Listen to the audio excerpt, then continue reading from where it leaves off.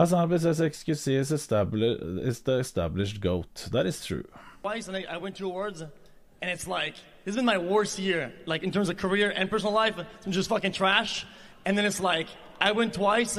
Well, where was everybody at the last 3 years when I was doing good? You know, like Game Awards, Esports Awards, where the fuck you guys were at, man? I was rolling, yo. I was doing so.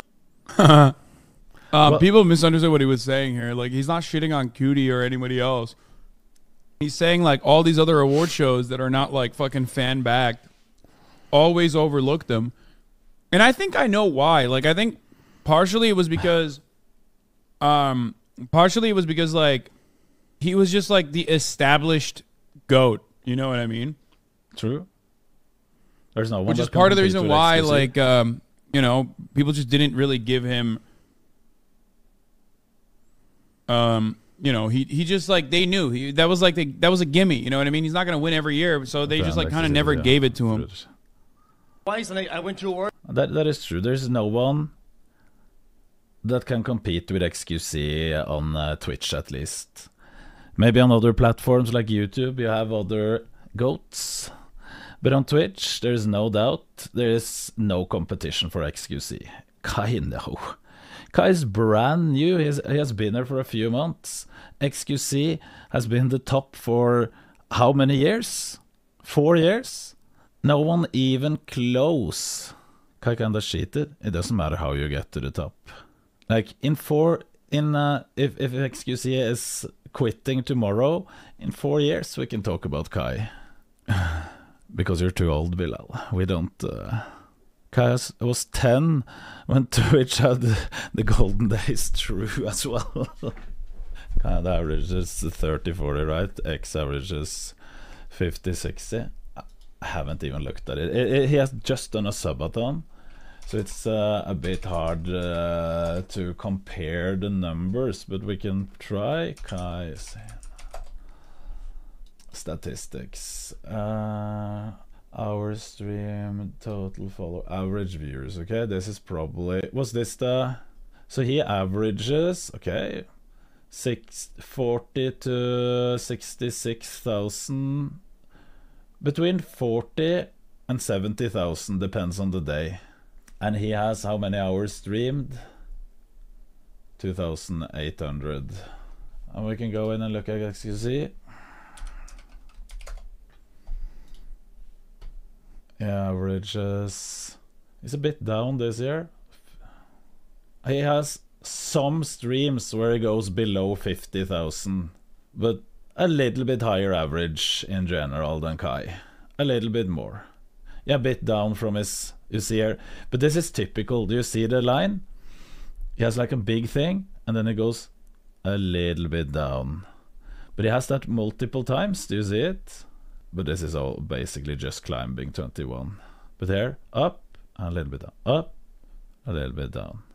His stream's longer, dragging it down through. So in average, xQc is still a bigger streamer. And he has 20,000 hours streamed compared to 2,000. He isn't even that much down. It's just Forsen best streamer. Yeah, more than double followers. Yeah, but he has been streaming 10 times more though. But there's a limit to how many followers you can have. What year? 21? Imagine starting your streaming career averaging 1,000 viewers. That's insane. He was already a big streamer. Kai was already a big streamer back in 2021. No one had heard about him. Yes, that is true. Still don't know who he is. Yeah, he was huge on YouTube, that is true. So he had 20,000 average viewers in February last year.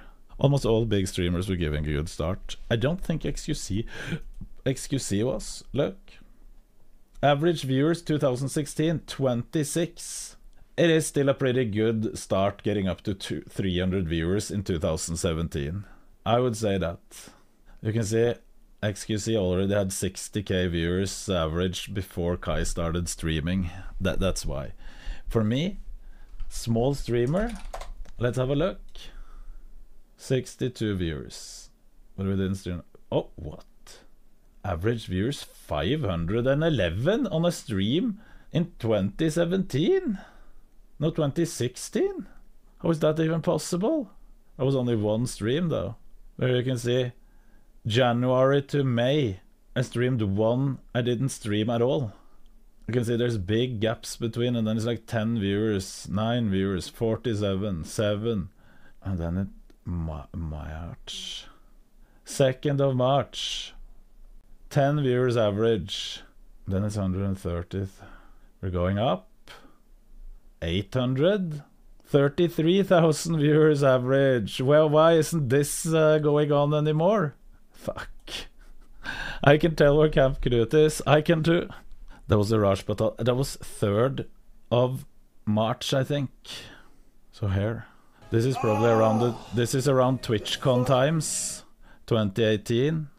And this is TwitchCon Berlin 2019.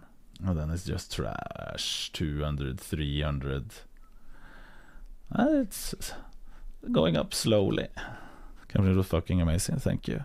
The gaming session now is the best. It is. No, but point being, established GOAT, for sure xQc. Jesse plays defense. Okay, what's happening here? That was you guys. I'm sorry. Hi.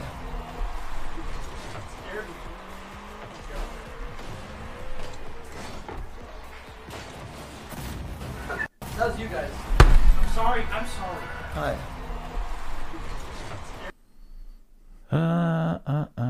Ari, what is this, a child? I respect the live ecosystem. I respect the streaming ecosystem of what that is, right? And I know people view it differently, but that's how I see it. But again, when it comes time to upload those reactions to permanent long-form platforms like YouTube, I'm like, no, thank you.